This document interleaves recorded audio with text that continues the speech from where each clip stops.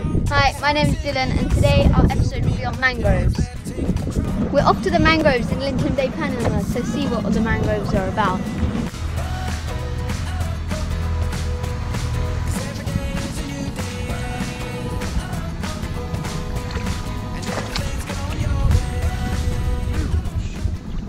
Mangroves are the only trees in the whole world that can tolerate salt water.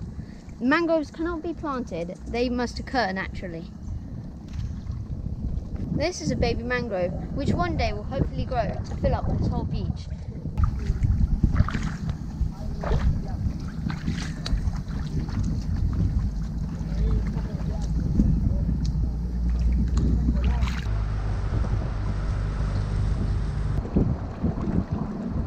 Okay, now you can start going. Mangroves come in a variety of sizes, Between 2 to 10 meters tall. there are estimated to be 50 and about up to 100 species of mangroves. This variety is called the red mangrove.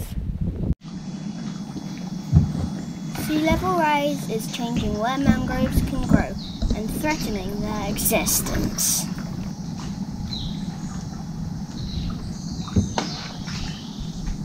Impenetrable roots are vital to shoreline communities as natural buffers against storm surges and increasing threat of global climate change with rising sea levels.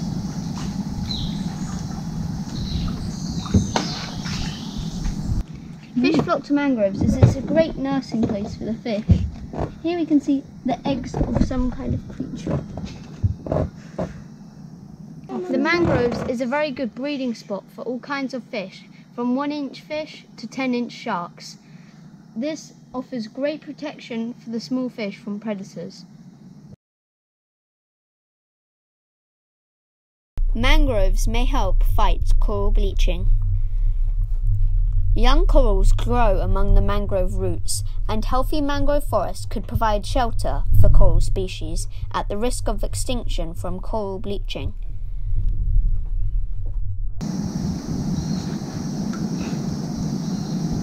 Their strategy to get rid of the otherwise toxic levels of salt in the water is by excreting it through their waxy leaves.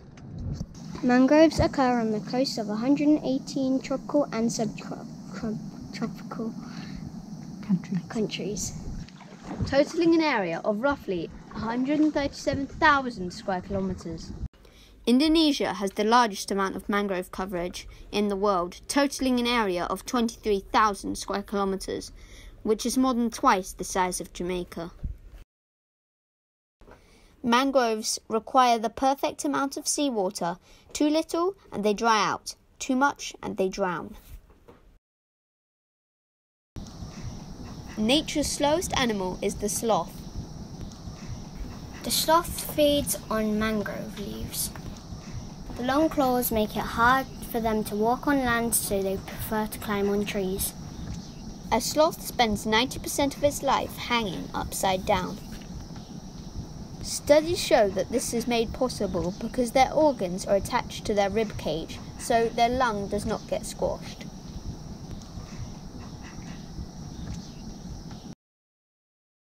Mangroves store more carbon than terrestrial forests.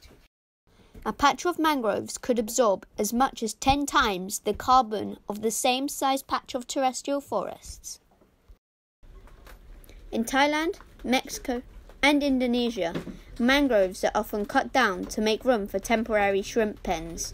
But once the pens have been removed, the bio-waste that have been left there is too toxic for most forms of life. By protecting mangroves, we can help protect the future of our planet. If you like our videos and would like to support us, please take a look at our Patreon page. The link is in the text below. Your support will help us buy better recording and editing equipment, and it will also help us continue on our adventure.